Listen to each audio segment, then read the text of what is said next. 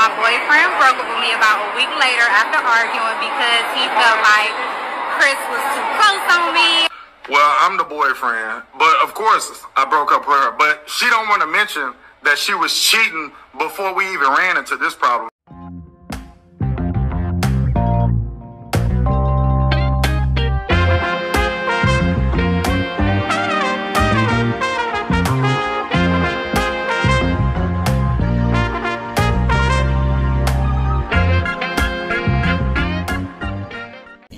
Yo, Michael T. Porter here. Welcome to Rooted in Music TV, where everything that we talk about, everything that we discuss is rooted in music. I got another bomb episode for y'all, but before I begin, y'all hit that like button, that subscribe button, that share button, hit that notification bell so you know when I'm dropping. Pass me around Facebook, Instagram, and all other social media platforms. If you guys want to support the channel, Cash App, $ Michael US. Also check out my Spotify podcast, the 250 Gemstones Culture Podcast.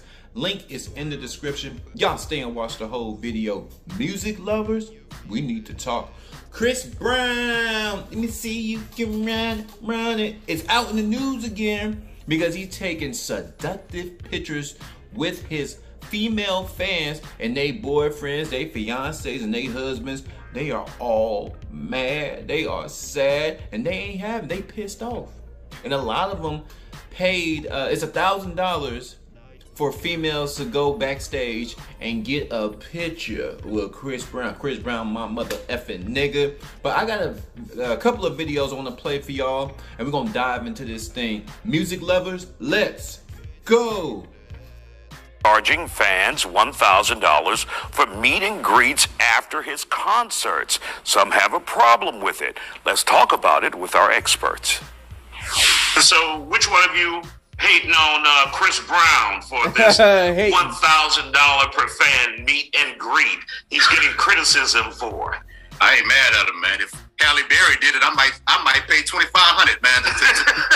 Or whatever. I'm thinking about doing me one for $10, seeing if the fans want a picture with me, bro. But you know what, man? You're worth what people will pay you.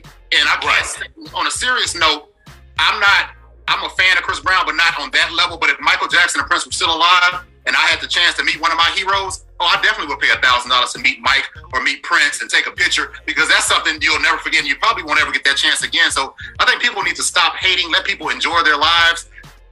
You don't know, somebody might be balling, $1,000 not anything to them. People spend money on less. You know, people might spend $1,000 on lottery tickets and win nothing. So at least they have this memory of one of their heroes taking pictures. So if Chris can get it, I salute him, man. Get your money. And a lot of people are also complaining about just how close he is and personal and intimate with the people in the pictures. Blame, you've seen some of those pictures. Your thoughts on it? Listen, it's called the VIP experience, man. You know what I mean? Some people want to be up close, front, and personal. And this, like Todd said, this is not unheard of. Michael Jordan charged people to play basketball with him one-on-one all the time.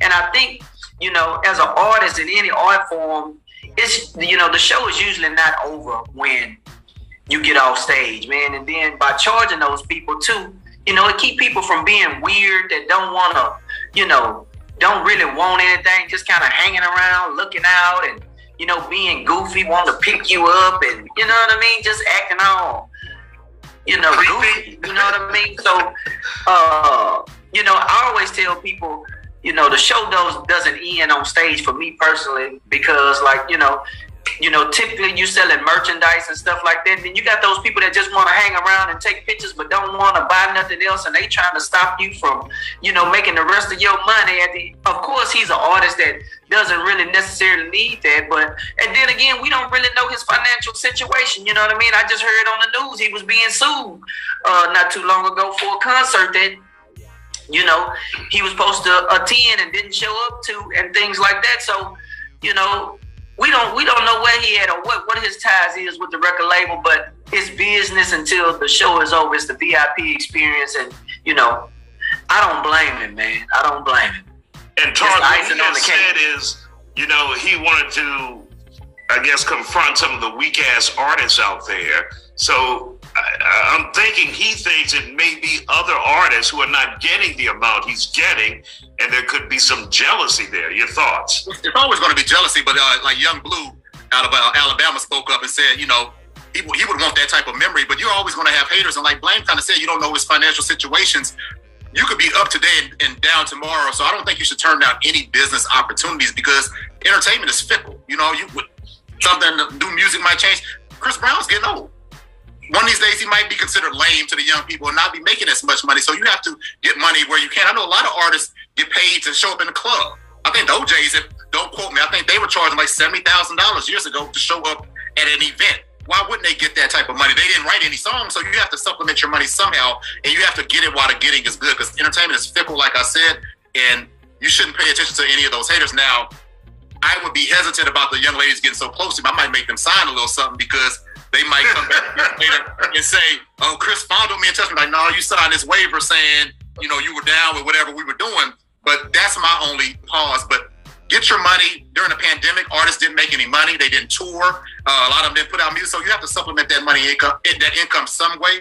So I'm happy for Chris Brown. And then people been doing it for years. You got Cameo, you know what I mean? Where people are being paid to, you know, artists are being paid to give personal shout outs via the internet, personalizing them with loved ones' names and celebrations or whatever they maybe have coming. And then, hey, everybody can't do that. You know what I mean? Everybody don't, you know, is not that big of an artist where they can get, you know, the influx of, I want a personal experience with you. You know what I mean? So it just goes to his stardom, his fandemonium, and things like that. So, you know what I mean? Like I say, hey, man, you got to do it. We're in the artist industry, and it don't stop to the end. You know what I mean? Because it's a lot of weirdos out here hanging around. Like I said, just want to hang around and talk. What kind of fans you got, Blame? You've been talking about weirdos all well, you know, according to Facebook. But of course, My boyfriend broke up with me about a week later after arguing because he felt like Chris was too close on me. well, I'm the boyfriend. But of course, I broke up with her. But she don't want to mention that she was cheating before we even ran into this problem. The Chris Brown thing was the icing on the cake. And as far as Chris Brown goes, these light-skinned, you know what? Shania, do not get on the internet and try to act like, oh, you don't need me. You don't need me. You needed me when you moved to my house. You needed me when I had to co-sign on the car for you. You needed me then, but then you go meet Chris Brown, and I broke up with your cheating ass. And the main reason that I broke up with you is because you've been cheating. This Chris Brown thing is just some extra bullshit that I've been dealing with since I met you. You feel what I'm saying?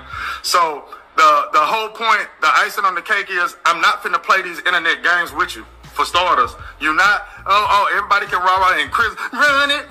Like, he corny. So if I see him, if I meet and greet with him, you already know what's up. So you need to stop playing with me. This nigga said Chris Brown is corny. First off, that song was made when he was a child. He was 15. You willing to beat up Chris Brown? Why you want to fight the man? Outside of your girl, why you want to fight Chris? Okay, you don't like his song. You not liking a nigga's song or thinking he's corny for his song doesn't give you should not give a man the momentum to go beat up another man. There's a lot of songs, even from my favorite artists, I don't like. That means I'm gonna run up on the man. That song was whack. Called Pow, punch a nigga down. These internet people is weird. A lot of these weird ass couples, he said he's not about to go on the internet and do this internet back and forth, and he just did it. And acting like you didn't need me because you definitely needed me.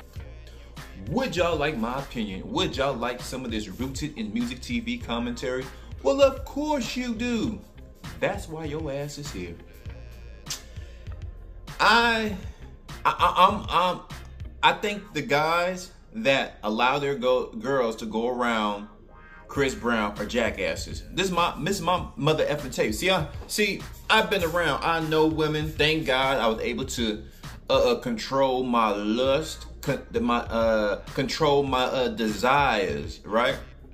I don't usually talk like this. I've been talking like this since I've been in the South. I'm originally from Sacramento, that mighty West Coast, California. Shout out, y'all. Shout out, mother effing Dallas, where I'm at now. My second home, New Orleans. But anyway, my desires for them breasts, them hips, them feet, and them legs. Woo! Any man that let their woman, this is a lesson, especially if you're a young nigga, but if you are man of any age, do not let your woman go around a famous man, especially if he's an R&B singer. Do not let your females around an R&B niggas. Some R&B niggas are whores. They are womanizers and they're rich and they are the men that all the other girls want. Women want to compete. Women are lazy for the most part, but for the right man, the multitude of women would compete for a Chris Brown. They would compete for what's the other one? Trey Songz. They will compete for Tank. They will. If R. Kelly was out, them hoes will be competing and dropping their panties for R. Kelly because they want to be that main bitch. You understand what I'm saying? So it's the competition and it's the lifestyle that they can provide. Women always want more. They're like children. They always want more. You can be a good dude having a good job. You spoil this girl. That doesn't matter when a man like Chris Brown comes around. Do not let your girls around an R&B dude. Any man, all them guys that got mad, them fiancés, I'm breaking up with my wife. She's a woman. And once you understand women, she's supposed to be drooling over Chris Brown. What you thought was going to happen? She's going to get a once in a lifetime experience with one of the greatest talents that the world has ever seen. He's rich and he's still fairly young. He's only 35. He can bang out another 15 years. 50 is when, you know, really starts slowing down. He can bang out another 15 years. And he's going strong at 35. Still got the dance moves. Him, Sierra's in her 40s. They still going along with the technology and the eating habits that we have today and the cosmetics. People are being beautiful and youthful a little bit longer. You know, so because back in the day, everybody was smoking cigarettes. A lot of people got knocked off because of them cigarettes. But people are healthier. Overall, I feel people are more healthier. So he got plenty more years, at least another decade. 45. Usher's what, 40? Usher's in his earlier mid-40s. Usher, you think, so what happened with Keke Palmer? Did y'all see what happened with Keke Palmer? Do not let your women around a R&B nigga. And I'm a R&B nigga myself. I be writing some songs about women. I could write some songs. Woo! Don't do it. These men are whores. These men are confident. These men know women. They're everything that a woman wants. Rich, they're confident. They're the man that every other woman wants. And at the end of the day, if the dude's handsome, you know, these guys are good looking, they're rich. Your girl want to drop her panties. You the dumbass. The boyfriend, the fiance, the husband who allowed their little kittens around that lion out there, which is Chris Brown. You the dumbass. You should be mad at yourself for spending $1,000 and you damn near gave your little kitten to this goddamn lion. That's your fault, nigga. And you grown niggas should know better. You youngsters trying to figure out women. I know today is even more complex how to figure out women. I know it's hard, but niggas in their late 30s and 40s especially, but even in your late 20s and up, you should know how women operate. And if you don't know, that's cool. That's why I'm here. I'm letting you know, don't do it. You gonna leave you heard what, and here's the thing. How you gonna be mad at Chris Brown? The nigga called Chris Brown a corny, but he's a rich nigga. He said, these hoes ain't loyal. Talking about your girlfriend. Your girlfriend is a hoe. That nigga's girlfriend been cheating on him. When a rich nigga wants you, and, hold on, get the lyrics right. And, when a rich nigga wants you and your nigga can't do nothing for you. These hoes ain't loyal. Got over 1 billion views. When a rich nigga wants you and your nigga can't do nothing for you. See, I know. These hoes ain't loyal, told you. Just got rich. Took a broke nigga bitch. I can make a broke bitch rich. But I don't fuck with broke bitches. Got a white girl with some fake titties. I took her to the bay with me. Eyes closed, smoking marijuana, rolling up that Bob Marley. I'm a rock star. She wanna do drugs, smoke weed, get drunk. She wanna see a nigga trapped. She wanna F all the rappers. Do you understand that Chris Brown was honest about the lifestyle he lived? He got the access to the weed. He got the access to Lamborghinis, mansions, private jets. And you let your woman around him, you the dumbass, because Usher told you to. Don't leave your girl around me. True player for real. Ask my nigga for real. Do not leave your girl around me. And R. Kelly said that too. I don't know what's going on with these niggas when they be leaving their girls around me. I'm a flirt. When you walk up in the club, I'm a flirt. R. Kelly told you what kind of men he is and the type of men like him are. They getting hoes after hoes after hoes, and your little hoe ass girlfriend went right along with the program. Y'all flood my comments. Rooted in Music TV family, y'all let me know who's wrong. The woman having her first time experience around a rich womanizer who has everything at his fingertips, or the man sending his woman out there to the wolves? Who was wrong? Woman taking seductive pictures, or the man damn near giving his woman to the damn wolves out there, them R&B wolves? 250 capital G, Rooted in Music TV. I'm gone.